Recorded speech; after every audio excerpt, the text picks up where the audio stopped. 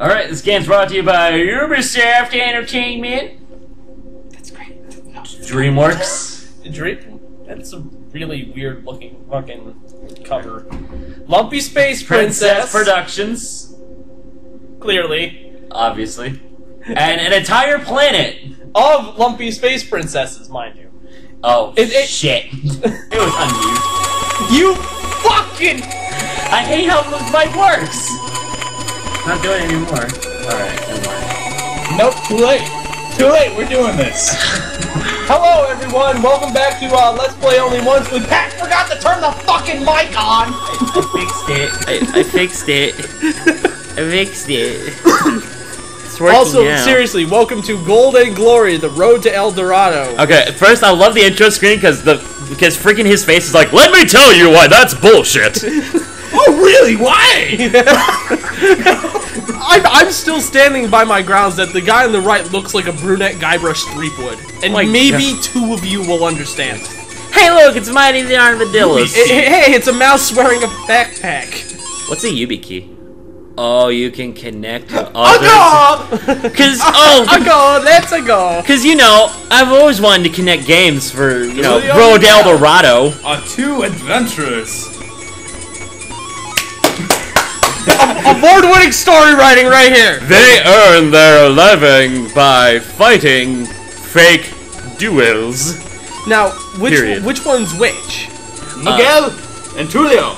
Tulio and Miguel. Tulio and Miguel learned that a map torn in six pieces that's not the movie. Leads to a treasure in the city of El Dorado. El Dorito. El Dorito. El Taco Bell. You know, the nacho kind? Is it just me or does he now look like Jesus? Jesus, what the fuck happened to his face? I don't know. Now he's brunette. The second Miguel, I think his name is, lost his mouth. Like half his teeth are a different color. Level 1, the Spanish Village. Good name. I'm seriously, I'm really digging the music. Choose your character. Tulio. That's not Tulio. This is Miguel. I said screw Tulio. Oh, I thought you said let's do Tulio. Those are humongous. I forgot about that. Jesus fucking Christ, those coins. What are you climbing on? Clouds. I'm currently climbing on clouds. That's a snake. That is a snake. In a cloud. Oh, you got a weapon. What is your, attack? What the hell is...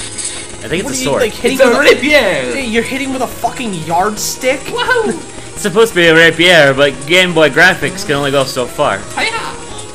But how hard is it to make a stick? Sword. Stick sword. Done. Oh, hold on. Get up there. Why are you...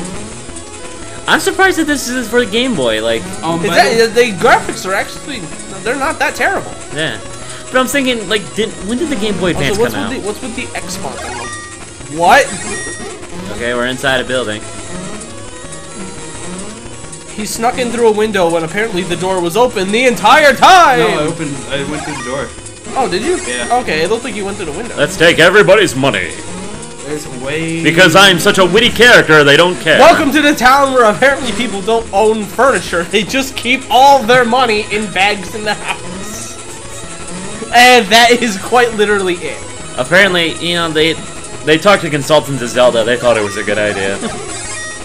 Furniture? Nah, you guys don't need that. Just put vases of your money everywhere.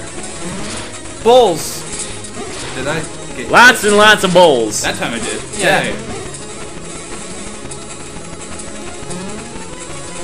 It seems like it's very hard to go into the windows. You don't go into the windows. Then what did you go into before? The door. Ah! Lie to me! It's a snake! It's a snack. Can you attack while ducking? I don't know. I'm going in here though. Points first. Coin. That one a coin. Singular coin. Oh. More coins. It just sounded like you failed miserably. I kind of like how this is a unique kind of platformer game. It's pre-Assassin's Creed. It's not bad so far. It's not bad, however, it doesn't look like there's a lot of perspective, like, it's what you can and can't jump on. We also Like, maybe have, that's just me. I'm not playing. well, we also have to remember that usually games are designed on kids' movies, like anything based on DreamWorks. They're usually just going to appeal to kids, where there's not much that they have to do to make a kid go, oh god, this is a fun game. But for us, they did sort of incorporate that platforming is a little difficult. He jump. Woo! I do like how even for the Game Boy game, they actually designed the pixels so that his hair actually goes back when he's running. Oh yeah, this is kind of like, okay, I see what you mean. Yeah. Mitchell, what are you trying to do? Get up on that roof. I don't think he can. You can't jump that high. Mitch, there's a certain arc that is only designed. This isn't working for you. I think I can run across these? Not? No. Wahoo! It's not like Aladdin where you can somehow magically run across clotheslines.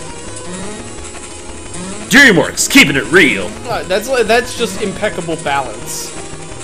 Crap. Mitchell, what the fuck are you? I'm trying to get every single coin / thingy. That's bulls live in houses. You honestly think that we're completionists here on this show? I love this game. You love this game until it apparently gets to like one part. Said it like apparently there's one impossible jump that you Oh, cool. Is it? Oh, cool. can't get in the house. Ah, snake! It's jumping down, dude. Snakes lunge. I don't think they jump really. You know what it's like? It's kind of like Castlevania. You have a certain jump arc you must do, and your sword only has so much distance. Yeah, but you can control where you're jumping, right? Like once you jump in a direction, you can turn around. Mitch, can you control your jump? Yeah. Alright, then it's nothing like Castlevania. With Castlevania, you literally have to buy an engagement ring for your fucking jump. Yeah. It's like you gotta settle down with your jump arc, think about, you know, kids, say all the right words, you know. Is there severe falling damage, Mitchell? Because you only have one life. Or one health point left. Yeah, you have 1 health point, 3 lives. I don't even know what the health point is. Is it just a circle? It's like nothing significant or anything to do with Road to El Dorado. You just stabbed that kind gentleman in the back and he did nothing to you. Well, they're thieves. They don't care. These are thieves, not murderers. You found a piece of the map. Good job. Did you see that little animation? Oh, I enjoyed getting the map so much. The Spanish marketplace. Let's play Studio. Is his attack any different? No, good, okay. Oof! Oh, his health is So there's crazy really low. there's really no difference between the two characters. You can just choose. Oh, that's the kind of way I like it. I mean, That's true. they can each have unique skills, but I don't like one being genuinely worse than the other, because then Yeah. you're always just gonna pick that one player. I suppose that this way you mix it up. Although I wonder if you run out of lives with one of the characters, can you just switch to the other one, or is it just I like don't really know. lose 3? The game Adventures over? of Tulio. My partner is now dead. Make a cover for that. Just put X's over Miguel's eyes. Hey. Just I'll replace, go for or fine. like replace him with a tombstone. Oh no, he died because somebody threw a tombstone at him. It's like embedded in his head. That's okay. He's just gonna team up with Shell anyway. Earn her giant ass hips. I like big hips. Ooh, an extra Snake! life. Oh, it was a snake. I was like, I totally thought you said ooh, an extra snake. Mitch was looking for snakes the whole time. Get down. Get down on the dance floor. We'll turn it off. Yeah, Is it like 1,000 to an extra life? I don't know. I guess. I don't know. That's kind of steep, but with how much gold they leave laying around, it's not Yeah. like. It's like Mario coins at this point. It's like, look at all the coins! Yeah, coins. Also, every time I see one of those little X's on the side of a building, I think that the building's like hurt and it's like a band-aid covering something. It's like somebody threw Like a we're rock like in at it. actually in like the Spanish ghetto, and it's like those are just band-aids covering up bullet holes in the wall. You can jump on the bulls. That's Yeah, neat. without damage too. Well, that's kind of cool. Sort of gets you out of trouble. Maybe sometimes there's... Aw. Okay, no falling damage, Well, because you gotta get up there. that Yeah. definitely would have killed a human you being on don't. that kind of fall. Yeah. Also, I'm noticing that the jump arcs are a little bit weird, and yet even sometimes when Mitchell lands on a platform, he just goes straight through. Yeah. Or maybe that's just my perspective on things. Maybe I'm wrong. Who would have thought that it would take a Road to El Dorado game to actually make us become serious game commentators? I like this game. I'm just waiting for this apparently unbeatable part that Mitchell's gonna get to. Yeah. Also, I'm curious as to what's actually in those bags. Is it gold or is it a ghost? Because every time you pick it up, it goes boo. Oh yeah. Hey, It's listen. sound design. Woo! Boo! I'm a coin ghost. Here's some coins. Oh, okay, cool. I am the ghost of Uncle Scrooge.